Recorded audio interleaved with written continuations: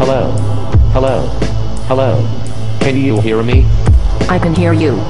I can listen. I see the Matrix. Good. Don't forget to smile for the brainwash. The feds are listening. Hava, yes. Data mining, we love you. Data mining. All slaves bow down and make way for the Antichrist. Then burn in hell. Will you resist the beast? I must resist the beast, God willing. Many will worship the false messiah, but we know he is evil. This life is a test. The slaves are sleeping, and need to wake up. If they do not wake up, then they will never be free. Wake up, you sleepy slaves. The government is not your friend. It is destroying your nation. Yes, America is collapsing. The great empire of the world is being destroyed by the people who run it. Europe is going too. And all thanks goes to the bankers who control the money, the greedy lying politicians, and the transnational corporations who treat workers like slaves and only care about money. Democracy is a joke. The slaves are brainwashed, never stand up and participate. Everything is designed to keep you asleep and distracted. The people are weak and never allowed to change things. So now the great 14th Amendment Roman American Empire is at its end. It is turning into a complete police state. Look to China, that's the future. It's funny, China is more capitalist than America in many ways. And they are building their nation up, investing in infrastructure, securing resources in places like Russia and Africa. The American government gives them treasury notes to pay off our Illuminati bankers and for more wars, and they use the money to build their own country up. China has become the second largest economy in the world. We should learn a few things from them. They are not perfect, but at least they are not destroying their country like the Americans and Europeans are doing. America and Europe are led by maniacs. They think they are gods. They are the Illuminati. The Zionists are a big part of them, and it's the Zionists who control the money and media. They are not religious Jews, they are secular, and many are Satanists. They aren't even usually Jewish, they are Khazars. Many Christians are foolish, and think Israel is a peaceful country. Where do these people live? On another planet.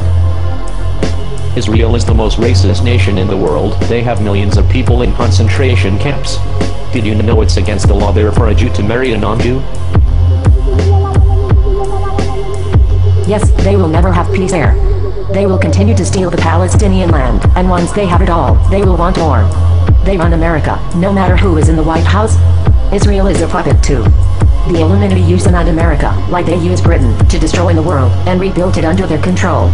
It seems the Illuminati might start a war with Iran. Are they crazy? Oh yes, of course, they worship the devil, they are insane. It seems they are trying to start World War III. Hopefully Russia and China stand up, and say they will not sit by, and do nothing, if the Illuminati attacks Iran. I know that Russia is under heavy pressure from the Zionists. After all, the Zionists were the ones who started the communist revolution. The Chinese are probably less influenced by them, hopefully.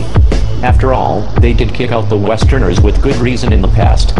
I think they have enough problems already, and they are wise, to not want a never-ending war next to them. I guess we'll see how it all goes down.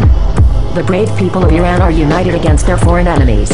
Those traitor Green Revolution pawns who are paid off and led by Zionists will never overthrow the Islamic Republic.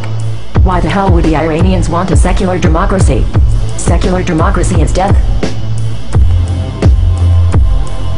Yes, secular democracy is a failed system. It always ends up under control of the Illuminati. It is a weak system and turns the people to mindless fools with no morals. I agree. There are only two systems which should be used in the future. One is a constitutional republic like America was for a while. It hasn't been one since the 14th Amendment. We need public central banks, not private, with sovereign governments issuing credit. The other type of system is Sharia, which is Islamic rule. It has many similarities to a constitutional republic, and can be one too. It must follow certain Islamic rules, like no interest banking, which is against Judaism, Christianity, and Islam, and is how the Illuminati control the money. Another thing is it has public control of necessary things, like transportation and water resources. It allows capitalism, and business owners are held responsible for the company's actions, unlike here where they get rewarded for crime. Sharia also is different than other systems. It sees humans as spiritual beings, not just workers to get money from. We were all created. God is in control. We should recognize him as the ruler. Yes, Islam is the best way for human beings. We should seek to follow God as best as we can in all things, especially politics. We can build a better world together with all people. They do not have to be Muslim.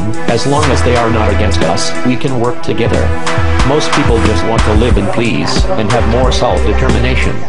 One world government will not work. We don't want it. Let's go back to being sovereign nations who make their own rules and don't follow the world government of the United Nations and other world organizations.